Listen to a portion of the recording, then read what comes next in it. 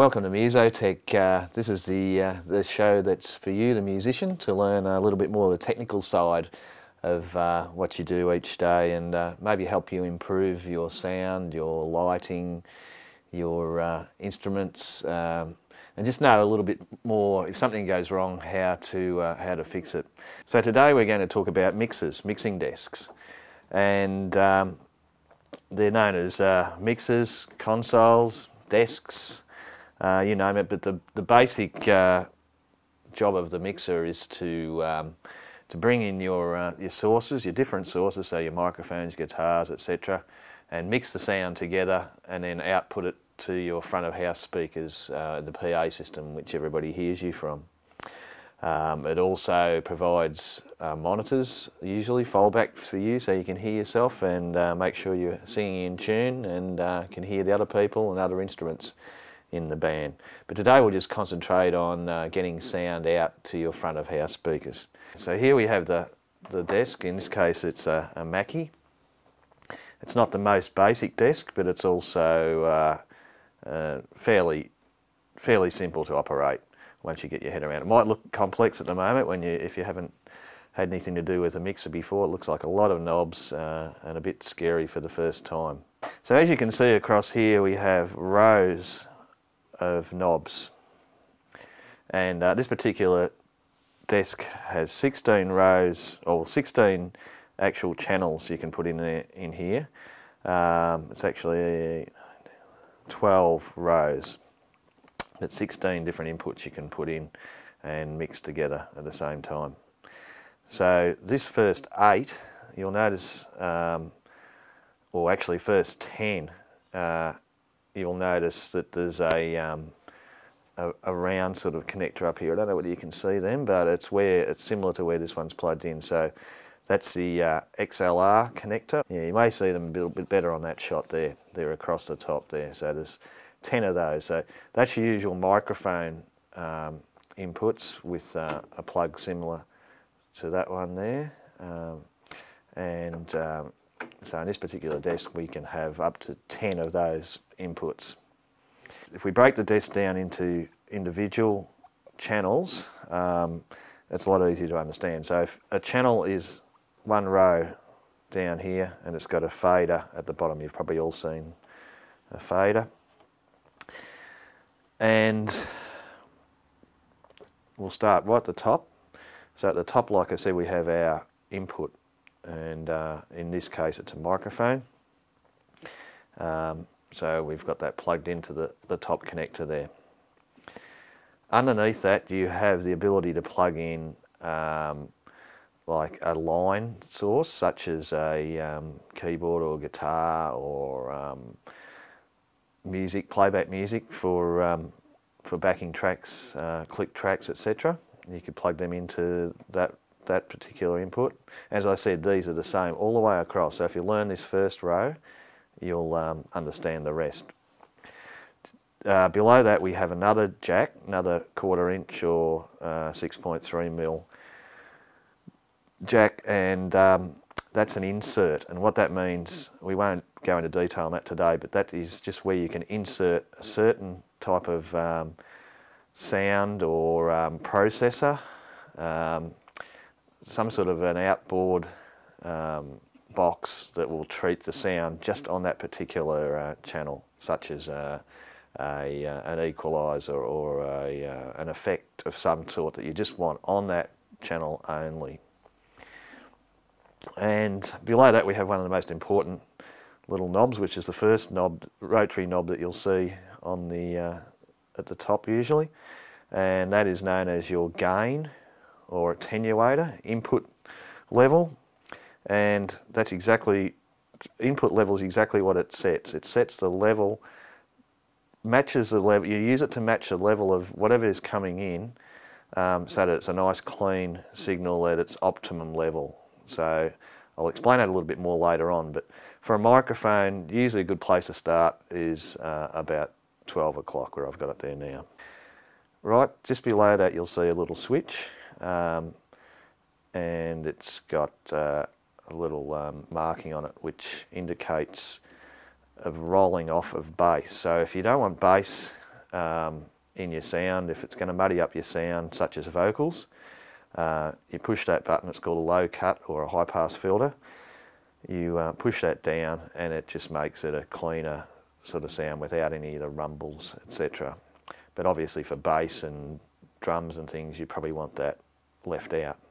Because we're on a microphone, we'll push it in. The next section here, these 4 knobs here, you'll see, the 2 blues, the white and the other blue, they're equalisation, so that's your tone of your sound. So the top one is high, so that's your treble sort of sound. I'll demonstrate that in a minute when we get a source going in there. That's your high.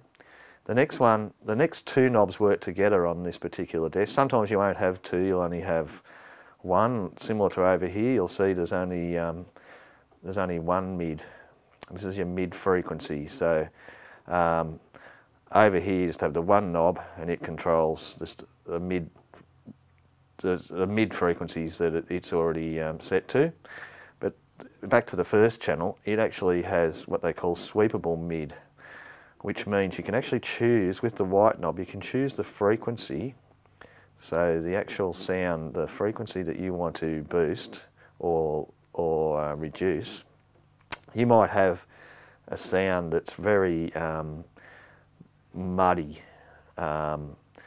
in the vocal area, and just sort of that honky sort of sound sometimes, so you probably turn it down to find that frequency. And then once you've found that frequency, you use the blue knob that's attached to it with the line.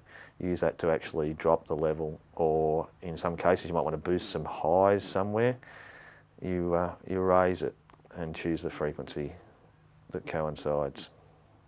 The one below that is lows or bass. So pretty self-explanatory. If you want to boost the bass or lower the bass, you use that. Usually use if you've got good quality microphones, you don't need to do a lot with these, just very gentle, whatever you do. The next section down is these 3 knobs, auxiliaries, or auxes as they're being shortened to here. The 2 pink ones are both the same, and they're usually used for your fallback or monitor speakers, so you can hear yourself on stage, or in-ear monitors if you can afford to have in-ear monitors. And what you do is you set the level of these to what you want to hear. So say if you want to hear more of this channel than that channel, you obviously set this one higher than you do that one. Or you might not want to hear this channel at all. And these 2 pink ones, as I said, they're used for fallback or monitors, and they are what's known as pre-fade. Down the bottom of the desk here, this is your fader for the channel. So this actually sets the level that's going out to the front of house speakers going out. So that's how you set the level of volume for that. And these 2 pink ones, as I said, are pre-fade. So what that means is whatever you set them to, whatever level you set them to, they'll stay. Doesn't matter what you do with this fader, they'll stay at the level you set them to, which is very handy for fallback. You don't want it going up and down. So in other words, you can mix your front of house sound up and down, and it won't affect those 2 at all. So for fallback, that's what you want. The next one down is the orange one, and that is post-fade. Now, what that means is wherever you set it, it won't have any effect until you actually push the fader up or down.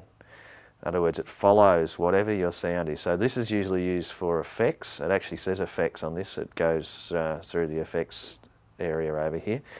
But what that does is makes a lot of sense, as in if you've got reverb or delay or something on your sound, you don't want it staying up. You want it to actually follow. So if it's your vocal and you've got reverb on it, you want it, when you push your vocal up, you want the reverb to come up with it to follow it, so it stays matched. So that's post-fade, used for effects. The next one down is the pan. Now, This is just to either put your sound from that particular channel either the right speaker or the left speaker if you're running a stereo system. Now the next one down we have is the mute button, which is here. You can see just above the fader, and most mixers have a mute button on each channel, but not all, so you won't always find this, but it's often a tricky one where you can't get any sound out and you think why, and you've left it muted. In other words, that's self-explanatory. It mutes the sound when it's down, so no sound will come out, so you need it up to hear what's actually happening. Okay, over on the right side here of the desk you'll see the last fader across is usually always your master fader, so it controls the output of the sound to the speaker, so it's the last thing in the chain. And so what happens is each one of these channels, as the levels are set up, they feed across into the output section, and this controls the overall volume.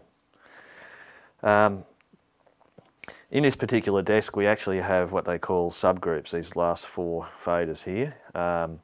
Won't go into detail about them today, but we'll do another section, another show on them later on, but they control, you can set each, say if you have 5 channels here for drums, you can actually assign those 5 channels just to this one fader and control the drum level with that fader once you've got your sound mix. So it saves you pulling up and down 5 separate, 6, 7 separate faders or whatever. You just put them into the one.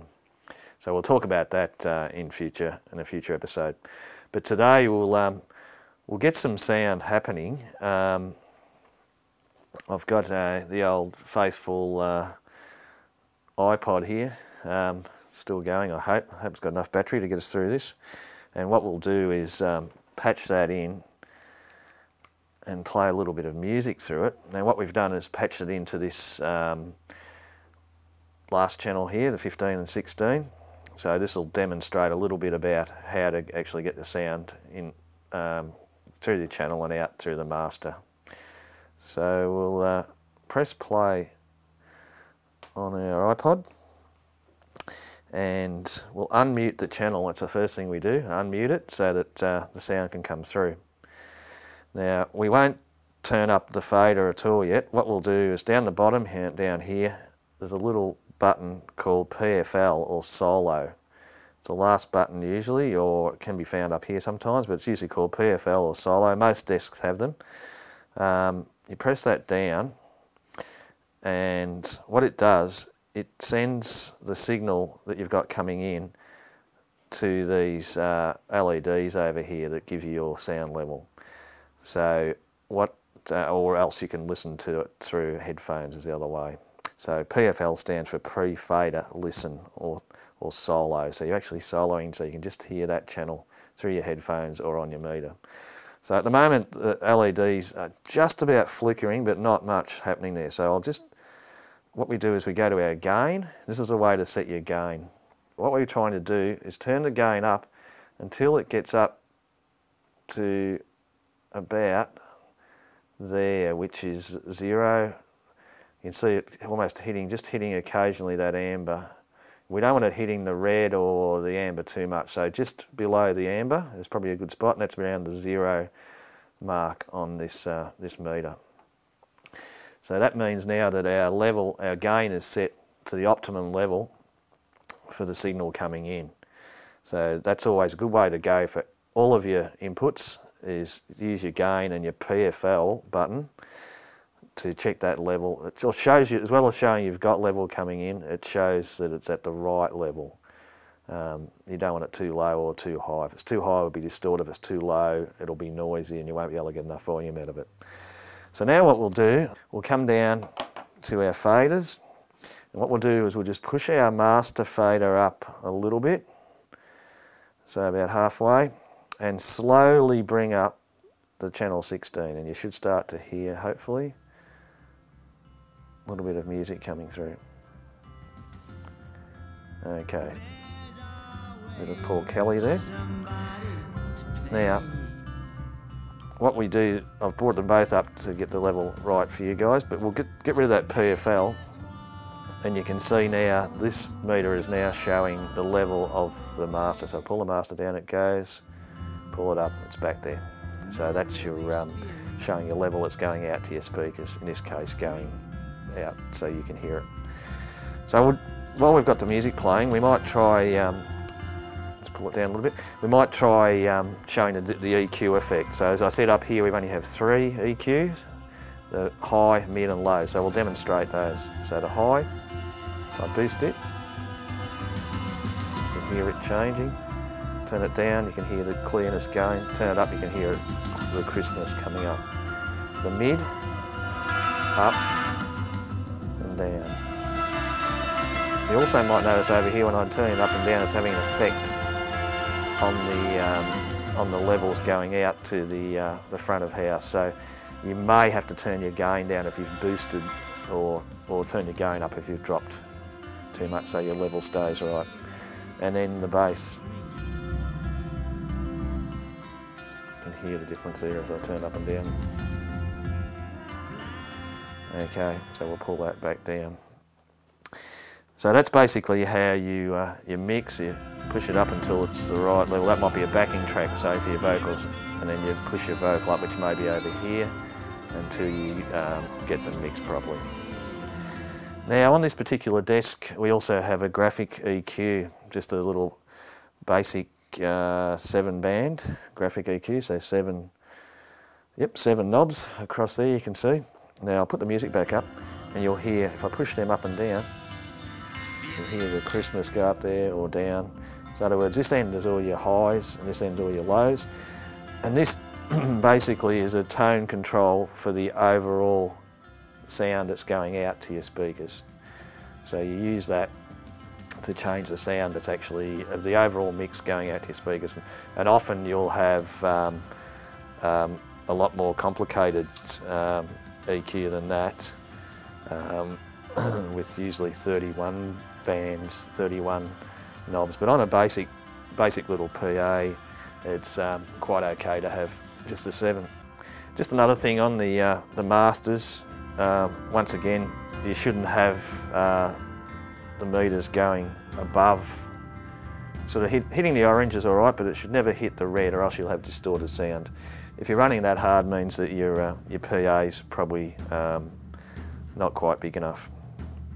Well, that's about it for our basic overview of a mixer. As I said, this is an analog mixer, and later on we'll touch on digital mixers and how they work. But we thought we'd start with the basic analog mixer. So if you understand this, it helps you then understand any big mixer. And when you look at a 40-channel mixer or something, just break it down into those individual channels and it won't seem so daunting what the guy's doing, or girl. I haven't touched on everything on this desk. We haven't looked at effects and compression and things like that, but I thought we'd just keep it basic. We'll move on to those in future episodes. If I've missed anything, let me know, and if you've got any other questions about mixing desks, also let us know, and we can be contacted by email at info@musohub.tv. And also, if you want to know, we're going to do lots more of these videos, the technical side of being a musician. So if you want to keep up to date with everything that's happening, just make sure you subscribe if you're on YouTube, or friend us on Facebook, and we'll keep you updated.